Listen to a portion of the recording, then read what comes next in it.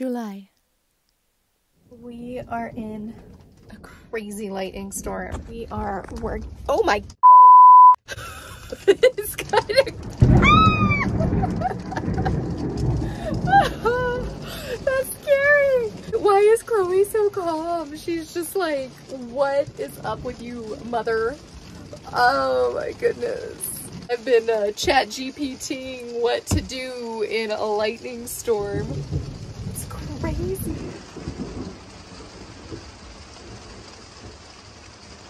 Got little red. Hi! Right outside the window because it's so muddy that I have I've got the rug right in between us. Look how pretty. Yep, that would be a writing utensil.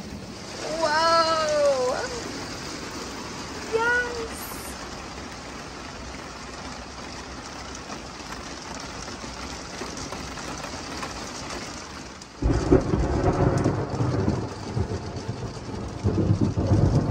Lightning is so cool but scary. It's just like right outside the window. It's striking trees around me. And there were a couple that, like that one. It's vibrating. The thunder rocks beneath my feet. If you need to take lessons in Zen during a crazy lightning storm, Chloe is the best teacher. She's doing just fine. I have trazodone if needed. She don't need it. No, you don't need it, do you? You know, I think one of those lightning strikes was so close that it's like, I think my whole body is reacting to it. I feel a little bit like this, and I have for like 15 minutes after. It was so close. I think I'm like mildly electrocuted. I feel it in my chest and my brain. I don't know if it's in my head because it freaked me out.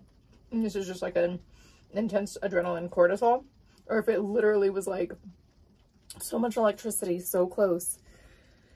Anyway, here I am like electrocuted.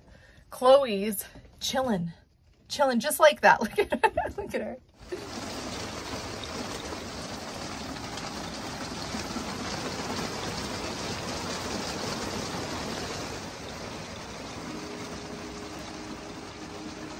The rainy days turn the forest floor into a sea of vibrant green. And wherever there is water, there is life.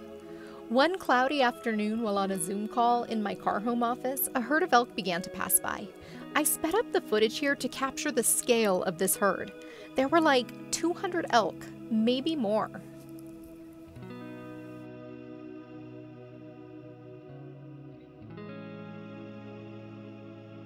Then I drove my nomadic car office back to my nomadic RV home, just in time for another downpour.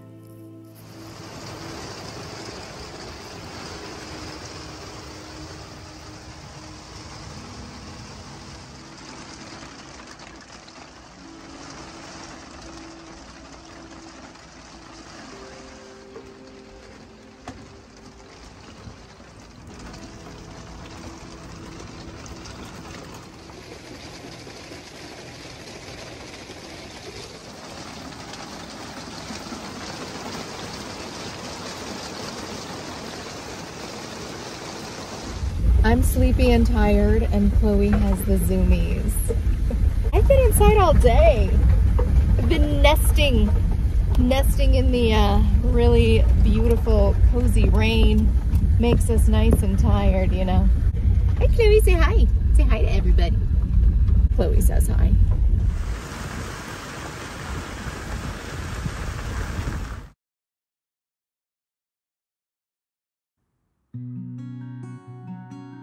All this rainfall leads to what I call sunflower season. We were just at the start of it. There's something magical about walking through the forest after the monsoon rains.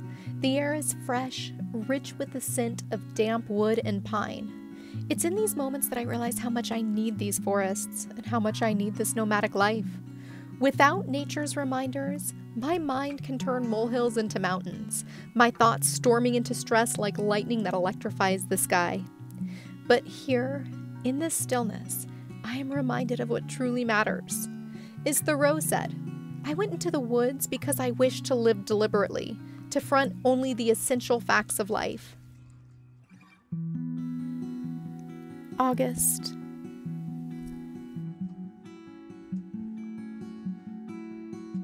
It was these early August mornings when I accidentally fell in love and wholeheartedly committed to this old RV. I debated selling her since I bought her, but everything changed as she sheltered me in the monsoon beauty. Over the summer, I fell madly in love with Clunk right before we almost parted ways. They say absence makes the heart grow fonder. Since midsummer, I've not had any thoughts of selling Clunk, which is the first time that has occurred since I bought her, because I have been on the fence since I bought her.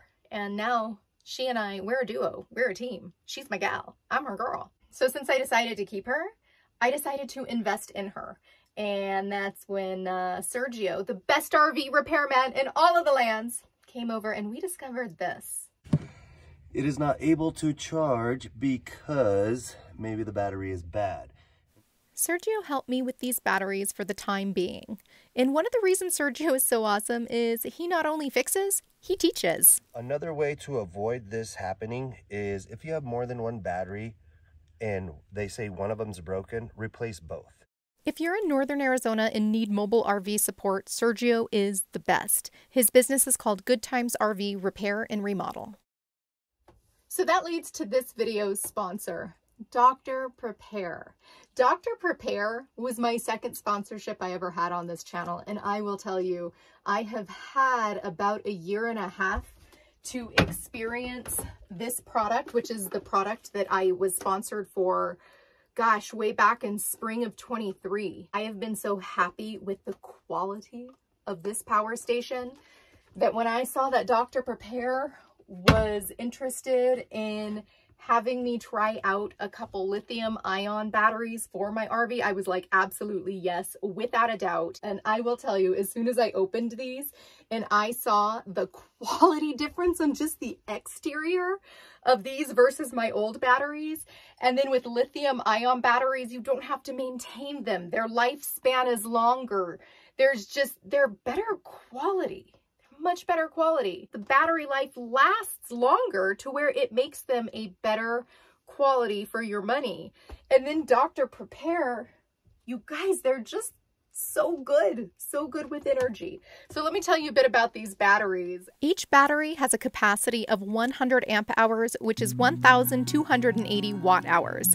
With my two Dr. Prepare Life Pro 4 batteries, I'm hosting 2,560 watt hours of power.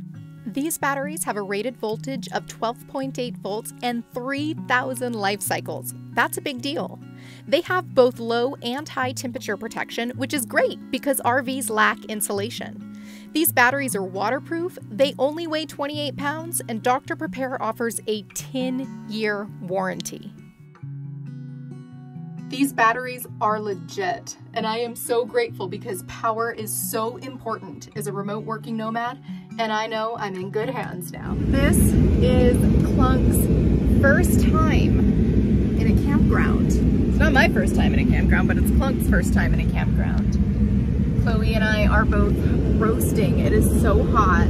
Anyway, we are at a campground to do an interview as part of our collaboration that is going on that I've been talking about. And I'll tell you what, I am interviewing this time. I have been so excited to share about this collaboration with CheapRVliving. You guys, I'm a roving reporter with CheapRVliving now. How cool is that? So what does that mean? Well, as you know, Bob Wells, the amazing founder of the channel, he does everything from tour videos to teaching videos. And then there's Brian Gifford over there, who's also a roving reporter, and he does interview tours with folks where he's at. Well, I have the incredible blessing of doing that too. So I get to meet nomadic folks, hear their nomadic story, tour their nomadic rigs, and simultaneously I am working on a mini documentary mental health series with nomadic folks. So that's going to be coming out soon on CheapRVliving. In fact, if you'd like to see sort of the trailer promotional video of that, hop on over to CheapRVliving, watch the interview where Bob and I are talking and he's introducing me as a roving reporter. And within that, you'll see the trailer for the upcoming mini documentary series. This project, you guys, has been one of the most meaningful, creative, heartfelt, fun, connecting projects of my entire life. Bob Wells has literally changed a societal landscape. He has given the what, the how, the why to this lifestyle. To be able to be part of such a legacy of societal change really is one of the greatest honors I've ever had. So I am blessed, I am grateful, I am excited, and what that means for this channel. My ideal aim is to have a video out on this channel once per month, the first Thursday of every month. However, I want to be very reasonable, very honoring of not pushing things because I became a nomad so that I don't get stressed out and burned out. And there's going to be quite a lot of videos that I'm working on over there, which is so cool. And I also have my counseling that I'm doing from the road. So my plate is quite full. I would rather produce high quality content on this channel, even if there's breaks in the schedule from time to time. So I request you be patient, turn on those notifications. My aim, like I said, is the first Thursday of every month. I'll do my best to hit that. And we'll see how this all unfolds because I don't really know how to manage the time of all of this yet because it's this brand new experience. It also has given a vision to this channel. This channel is going to be primarily vlogs. It's like the diary of Chloe and my and Clunk's nomadic experience. So the teaching videos, the how-to videos, even some of like the mental health or philosophical why videos are all going to be over on CheapRVliving, where this is just our digital diary. Thank you for being excited with me, and definitely hop on over to CheapRVliving to check things out. Now back to mid-August, August 15th to be exact. 1 year ago today, Clunk and I became a thing. 1 year ago to the day, on this evening, I had massive anxiety and buyer's remorse and concerns about what was ahead in my future. And I was also thrilled and excited and jumping and dancing in the rig. 1 year ago, a pendulum began to swing in my mind, sending my heart on a roller coaster ride. At times, I found myself in love with RV life, grateful for the privacy and freedom. But other days, I felt weighed down by the seemingly endless maintenance. Some days, I longed for the simplicity of living in a car, where maintenance was almost non-existent. But then, I'd cherish having an actual home on wheels, a space where I could stand, dance, and cook comfortably. There were times I loved this rig so much, it brought tears to my eyes. And at other times, I felt so trapped, it brought about fury. It's been a strange year, an emotional year, but I found peace with my decision to stick with this old clunky gal.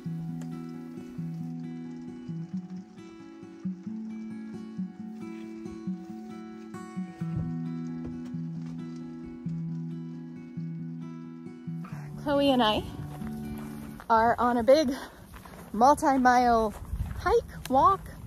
Basically, we're going to get the car. We drove the RV to a new location. So for folks who were wondering about how I do the moving, that's how.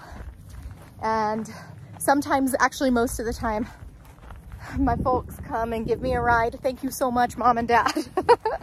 I also like the walking in between places too. It kind of is cool, like in some interesting way. Since I can't tow, can't believe I can't tow. For an entire year, I thought that was an option. But it's been such a low priority that clearly I haven't looked into it, you know? But it's not an option. Anyway, I hope we can cross this dry lake. It looks like a dry lake. I don't know if it's dry. It might be a wet lake. We'll see.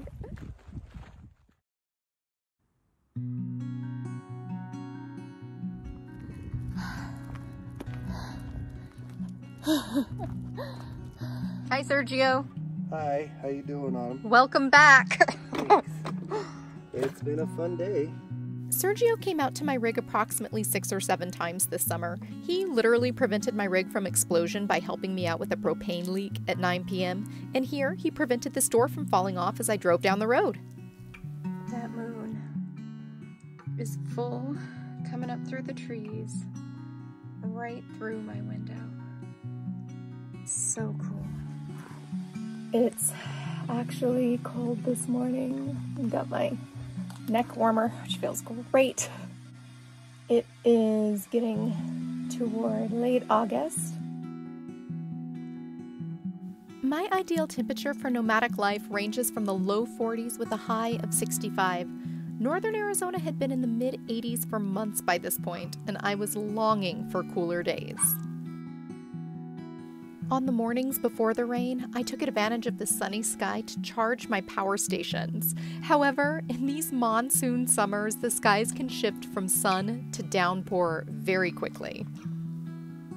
But it's in those moments just before the rain arrives that Northern Arizona shows her truest beauty. The air is thick with anticipation and the landscape feels alive. The clouds begin to gather on the horizon and the sun casts a glow across the golden fields. The sunsets during this season can take your breath away. Deep oranges, fiery reds, and lavender blend into each other in ways where the sky doesn't even look real. It looks like a painting. It's so pretty that even Chloe takes a break from demolishing her leash to gaze up at the beautiful sky. Here we are in a thunderstorm once more. And it's so messy. Okay, so here's the thing. It's not really messy. It's just a tiny bit of stuff in a tiny space makes it seem like it is really messy. And right here, I've got therapeutic materials. This is where I do my work each day. This is why I need the RV, you guys. There's my amazing view. I love it. I love it. Oh, we're back to this lightning being so close. And Chloe just climbed up here because she likes to be close to her mama when it's storming like this. And I like to be close to my girl. Oh, that was really bright lightning strike. But it was a little further away than I expected. I think it took like 2 or 3 seconds. Thank goodness I got my propane leak under control since it's lightning like crazy. Otherwise this rig could blow up. That is not ideal to have your rig blow up. So hey, a big shout out to Sergio. Yeah. I mean, it's pouring hard.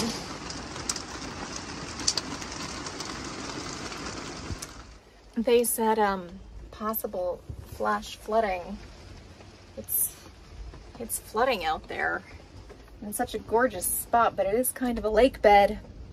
No, Marilyn! It's soaking. Okay, let's see if I can salvage this. It's cardboard.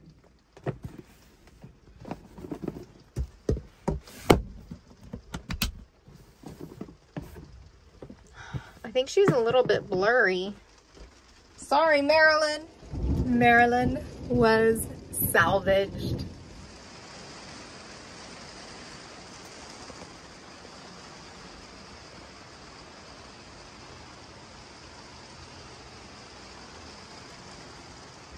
Like, my hair's all wet. I literally feel like I took a shower. This is really cool. It feels great. The natural showers are a thing. Seriously, look at that smile. Chloe and I spent any free time we had this summer driving our favorite roads and looking at our favorite flowers. And I want to share with you something I am so grateful for.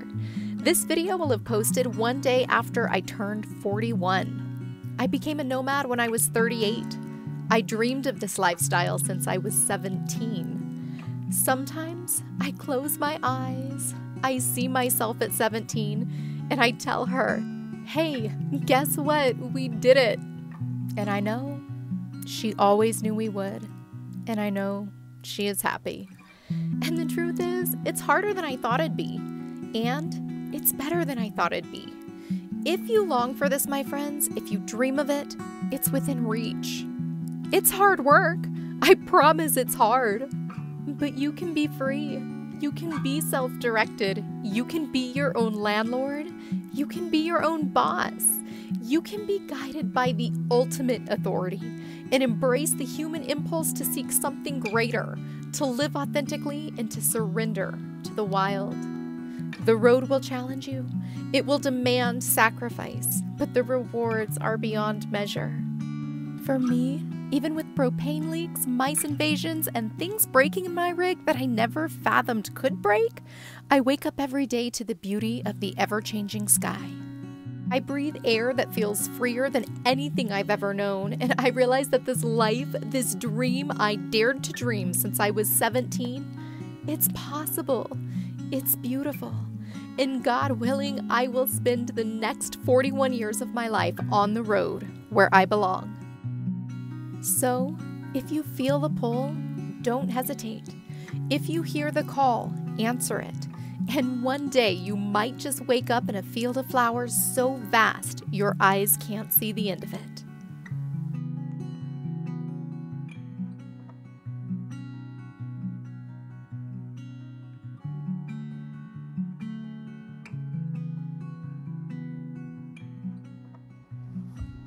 I guess we better get into town. We got some errands to run, some work to do. So beautiful though, isn't it? September. As we neared the end of summer, if we weren't wandering around in a field of flowers, we were bracing for the next storm on the horizon.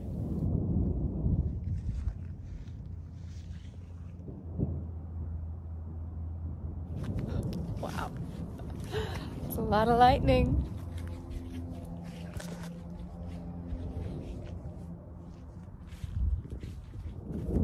We're gonna go in now.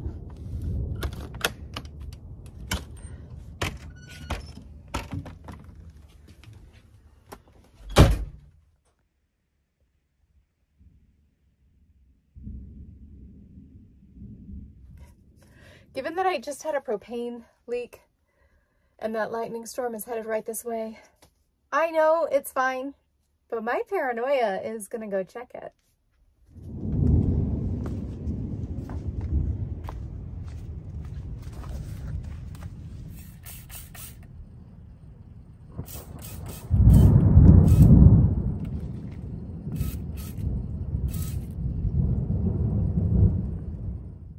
By the way, here is how I knew I had a propane leak. This photo is from a few days prior before the leak was fixed.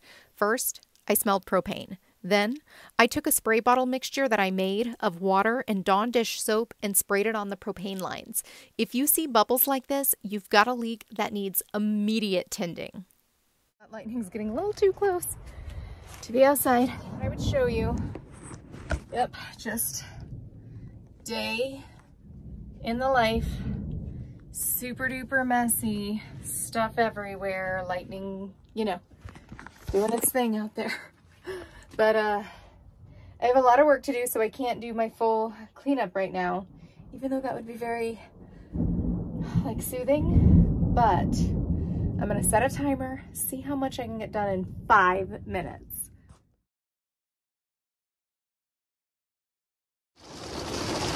I paused the time lapse because the storm is here.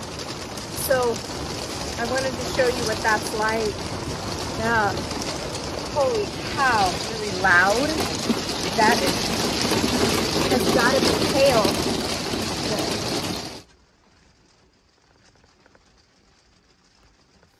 The storm that night was one of the most intense of the entire summer. The RV rocked in the wind, the gusts howled through the windows, and the dry lake bed we were camped in began to flood. But by morning, we woke to the calm after the storm. And I was reminded that no matter how fierce the winds may blow or how turbulent life may feel, there is always peace waiting on the other side.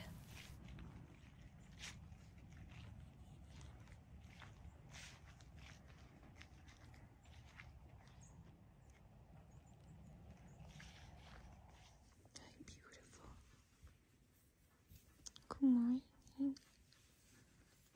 Come on.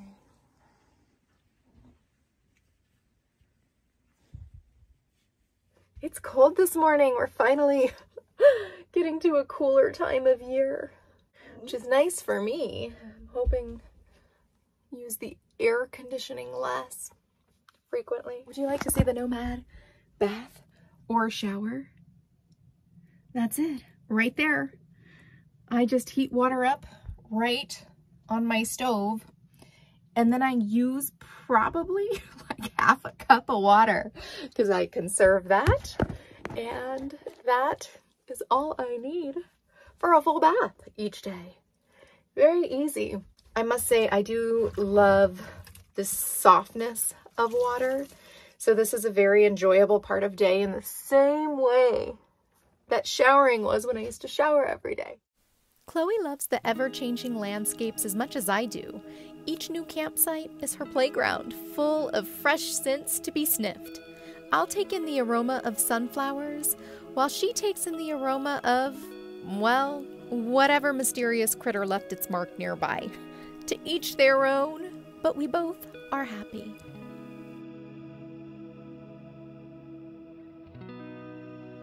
This cup is my sink. My parents gifted me this mug, by the way, right after I became a nomad. The cup says, "She believed she could, so she did."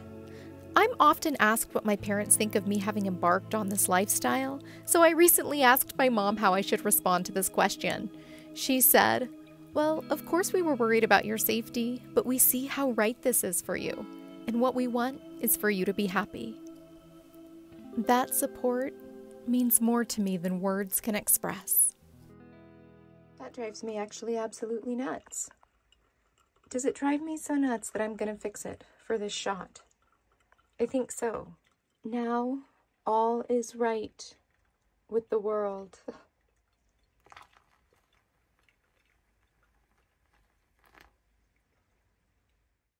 For the entirety of my life, the county fair visits Flagstaff on Labor Day. The fair, it's my alter ego. I spend conscious, dedicated energy during most of my life to avoid bright, flashing lights, loud sounds, intense man-made aromas, and heavy crowds. But the fair is pretty much one of my favorite things, ever. I feel at one with the traveling workers who nomad from town to town, carrying with them the spirit of the open road. Their journey is familiar, living untethered, always moving, always finding new places to call home, even if just for the weekend. I imagine those drawn to work in these places, that they embody the same unspoken understanding that guides me, that home is something you carry within you, wherever you go.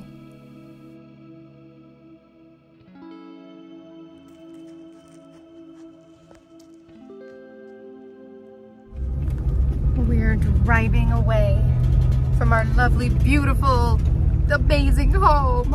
And it's so beautiful as we drive out. Maybe those carnival workers are just as akin to my soul as these elk, who just might be the same herd that passed by my car 30 miles away earlier in the video. Both are guided by that same instinct to roam, to explore, and to call each new place a home, for a while. Thanks for watching. Help us grow our channel by hitting that like button, commenting, and be sure to subscribe. Also, head on over to CheapRVliving to see what we're up to there. See you next time, folks.